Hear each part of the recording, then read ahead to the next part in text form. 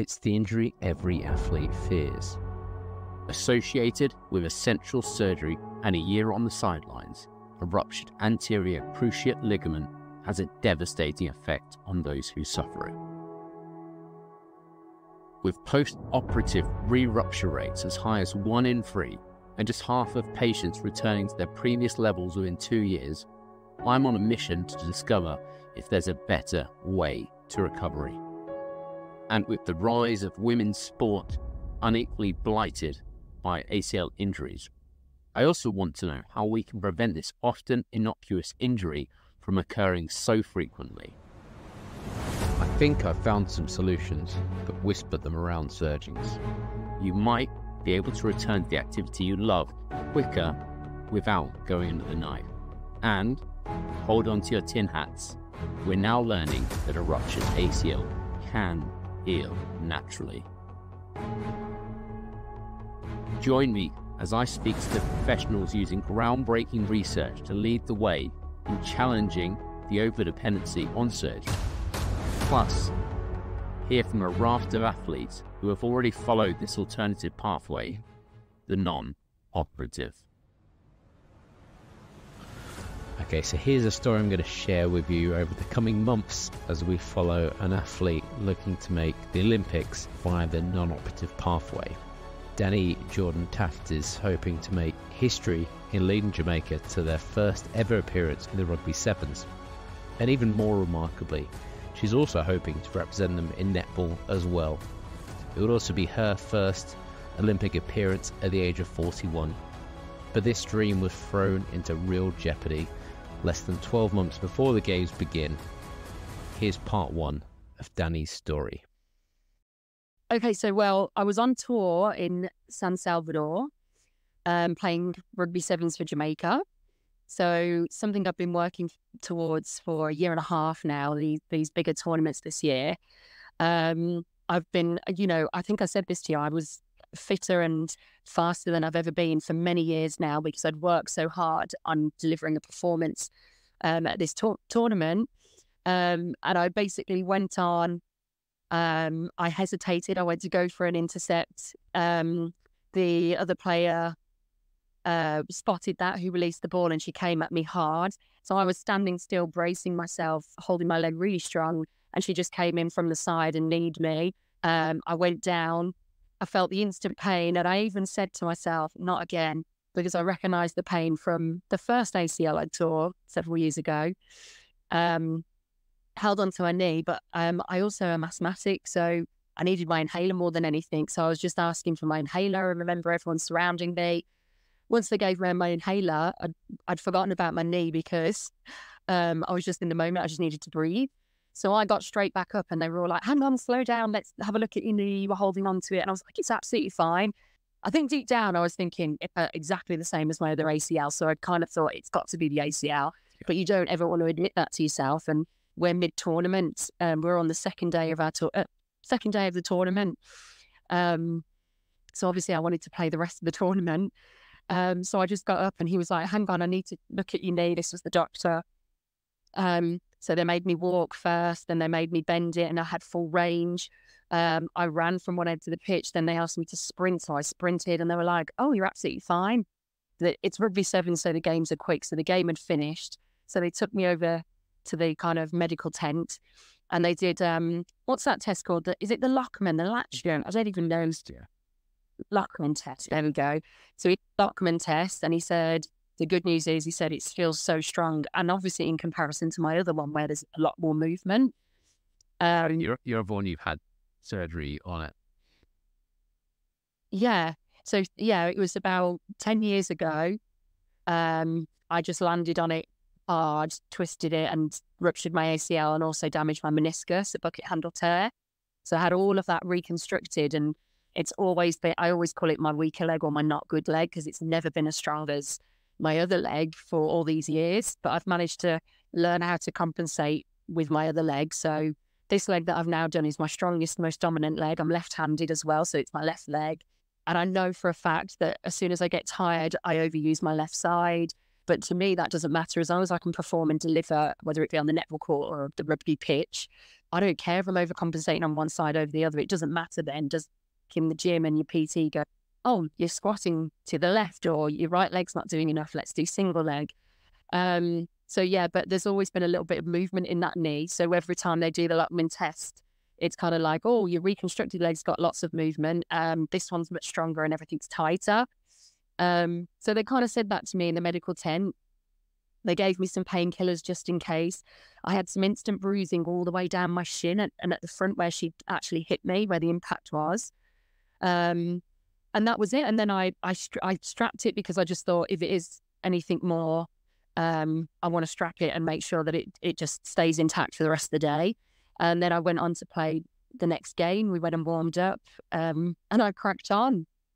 No feelings of instability during your absolutely none. No, which is what. Well, not the rest of the tournament. So the rest of that day, I was fine. Absolutely that. No instability. I didn't even have any pain in it. Just to touch it where the bruising was, it was a bit sore. You know, like I said, I've played through so many injuries. That to me was nothing. So I just strapped it and cracked on, and it was fine. And I didn't even think about it. But then it was the next morning. So we woke up at 7. We had our first game, I think, was midday that day. So I had a lot more time. And I'd woken up and I had lots of soreness, pain at the back of the leg, back of the knee. And I could see it was really swollen. So as every athlete does, I went straight to the ice box, got loads of ice, put it directly on my knee, and I aggressively iced it for about 3 or 4 hours. And do it because I couldn't bend it completely either. I was losing motion, the movement in it because of the swelling. So I just thought, get the swelling out and then I'll be able to move it like I did yesterday. So I got all of this swelling out and it went down like it was double the size. So I'd done a really good job. I only had like... What were you thinking was at that stage then? Because you obviously experienced a ACL rupture before, but you've got to the stage where you convince yourself that it can't be that because it doesn't feel the same. Yeah. I think when I say convince myself, I was hoping. Yeah. I just kept thinking, no, last time it was buckling all the time. There was no way I could keep walking on it. It was a lot more fragile last time. But I think, you know, looking back deep down, I knew it was probably more serious. So especially when I woke up the next day and it was that swollen, I thought it's not going to be this swollen unless there's something going on in there. And I had no pain in the meniscus areas. I have no pain in the LCL, the MCLs. So I thought, you know, it's got to be the dreaded ACL. But I was in denial. I didn't want to say that out loud because I didn't want to not get on the team and play that day. We had 2 more days of the tournament. So yeah, so I just did what I normally do, aggressively ice and prepare to strap it. I got a massage gun and was like massaging the back of my hamstring and my calf to release the tension because they'd all tightened up. So I got all the movement back. But then my coach was like, you need to see the doctor. So I went back to the doctor just to talk him through. And he looked at me and he said, I'm not going to sign you off to play. He said, you need to get this checked out. He said, it's obviously something more serious. So I literally just cried on the spot because I thought, that's it. I can't play the rest of this tournament. I've played, you know, the first day of that and it's just not enough for me. I've worked 1.5 years for this and your whole life comes crashing down in that one sentence. What was that? It was the CAC, Central America Caribbean Games. Kind of like a mini Commonwealth game. So it's like a big deal for us in rugby sevens. Yep. And we meet like some good competition there. So it really helps elevate our performance because the Jamaica squad, we don't have very much funding. So we don't get many opportunities to test our abilities against teams until we go straight into competition. Yeah. And the other issue we've got is that we've got 5 girls that live in Jamaica. We've got, I think, 3 or 4 in America. And then there's 3 or 4 of us in the UK. That's in the last selected squad. There's a lot more of us, but we're all over the place. So we actually go out a week before the tournament. We train for a week to pull ourselves together and go through our set plays. And then then it's go time. We have to then try and beat these teams. And we're doing a really good job considering there's no funding. We don't get that extra training. So it means the world. And to think that we've gone through that preparation and I was out, it was really upsetting. So So yeah, so the doctor insisted when we're on tour, your medical's kind of covered. So the local hospital had prepared a section of the hospital for athletes only. So we got seen really quickly. So I got taken to the hospital. I saw 2 of the doctors. They both did the Lachman test. It was great because my Jamaica doctor had tested and said, I don't want to get your hopes up, but I cannot feel any lax in your knee. It feels really strong. I would suggest there's not ligament damage, but there's something going on. When I got to the hospital, 2 other doctors came because they were unsure. And they were like, yeah, it feels really strong. Your ligaments feel intact, but let's investigate further. So they did an ultrasound. The ultrasound report showed absolutely a bit of bruising, blood in the joint, but they couldn't see it. They basically had put, again, all ligaments intact. I was absolutely thrilled. There was still, by this point, I'd started to get like a lump at the top of the knee. And the doctors were saying, oh, that's fluid. There's, because I've got the swelling down and I'd continued to ice it. It was like my skin welting up, I guess, at the top. But it wasn't hot. So I kept saying to them, I'm icing it and it's not going down. And she said, oh, well, it's blood and fluid in the joint, which is why we're suggesting something damaged in there. And playing. So this is why probably after you damaged it as well. Could not have been great, yeah. So the ultrasound was all fine. So then she was like, we're going to give you some pain relief, some muscle relaxants. And she said, what we can do is just remove the blood from the joint, which will help with your stability and movement, I guess. Because I was still walking on it. It was just uncomfortable. It didn't feel normal. So I was like, yeah, let's do that. That was the most painful thing I've ever had done before in my life. So they just literally stick a needle in there and draw out the blood. And how come they did an ultra scan rather than an MRI? Did they not have the equipment? No. We did do an MRI eventually. So basically, because they did the Lachman test and 2 doctors' opinions were there, as well as my Jamaica home doctor as such, they were all like, the ligaments are all intact, otherwise we'd be able to feel it a bit more. And they were explaining, like, obviously, if I'm sedated and they did the test, that they'd be able to pull more, but they can only go, they can only do so much when you're awake, and plus you're tensing slightly. She took the fluid out and she said, yeah, it's just blood. She said that blood normally means there's a ligament tear. So I was like, right. So then they did Lachman again. And then it was just, I literally was about to leave. They were like, you need to wait till you get home and this, it's gone, a bit of time has gone by and retest. So I went to leave and then she came back over to me and said, listen, we can give you an MRI now if you want, and just to be sure, because that will definitely tell us. So I was like, well, yeah, because the doctor wasn't going to let me play. So we did the MRI. And in that, I don't know if this happens it doesn't happen in the UK. They literally handed me, as the patient, the whole report. It was all in Spanish.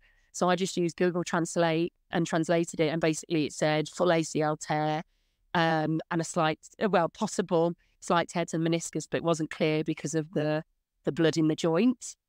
So, yes, so that was a devastating moment. I hadn't even spoken to a doctor and I already had seen the result. So I cried. You're translating that a few times to make sure you'd... Oh, God. Yeah. Yeah. The heart just sinks from it.